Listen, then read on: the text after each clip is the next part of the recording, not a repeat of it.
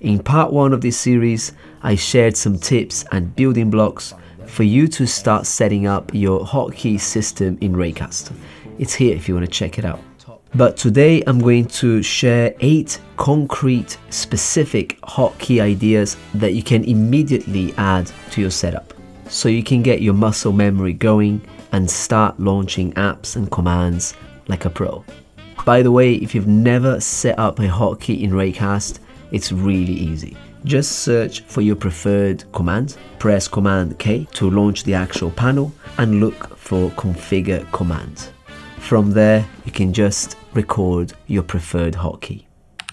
I'd like to think of clipboard history as an advanced paste action that works globally. We've done a whole video to help you master this command, so make sure to watch it later.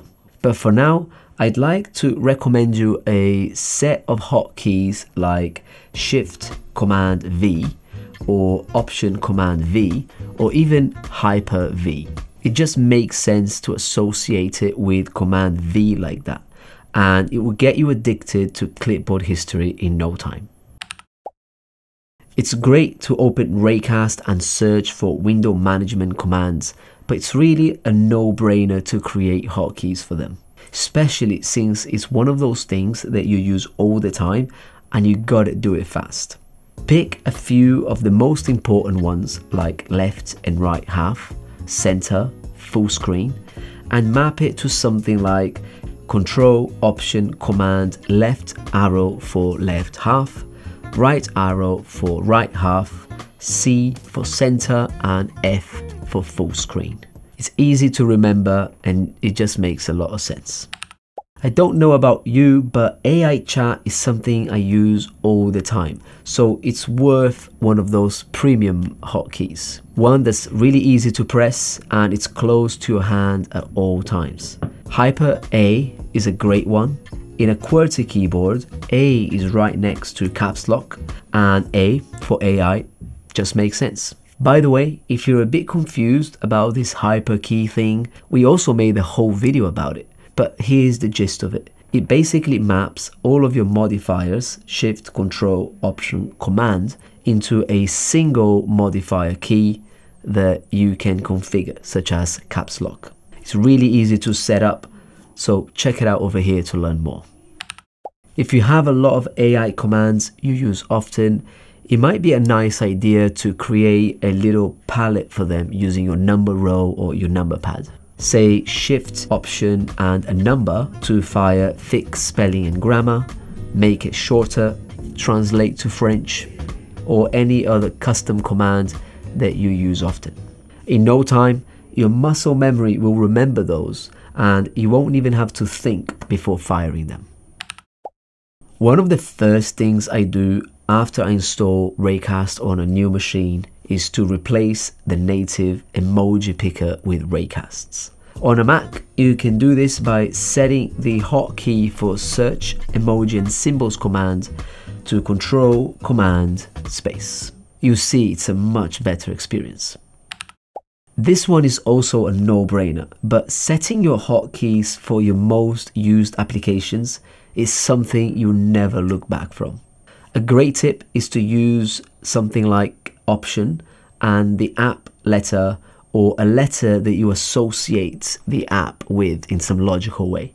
So, for example, let's say something like Safari, you could use Option S, S for Safari, or Option B, B for browser, or even Option I for internet, or W for web.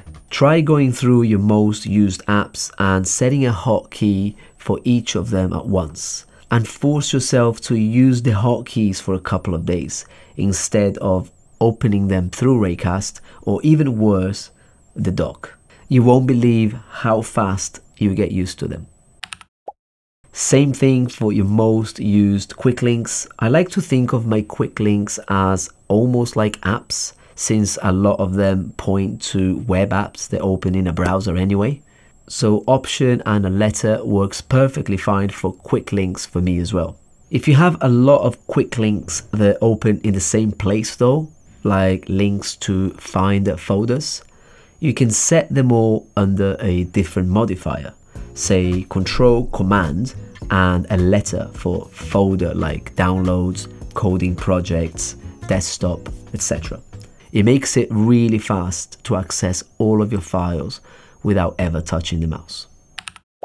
This one is a very specific tip for content creators. There's an extension in Raycast called Display Placer that allows you to create different resolution presets for your screen for when you want to do more zoomed in screen recordings, for example. We always use this to record our videos so people can watch it on their phones more comfortably. This is one of those great little things that makes hotkeys in Raycast so powerful. A specific command like this that would take a lot of clicks can be mapped to just one keyboard movement. Option Shift minus for regular size, Option Shift plus for zoomed in. Works like a charm. Hotkeys are very personal and subjective, and I'm sure that a lot of you have great tips that work for your specific setup. So make sure to share them in the comments below, because I'm always learning stuff from you too. If you're applying any of these ideas to your workflow, then also let us know in the comments. As always, don't forget to subscribe for more tips and news about Raycast.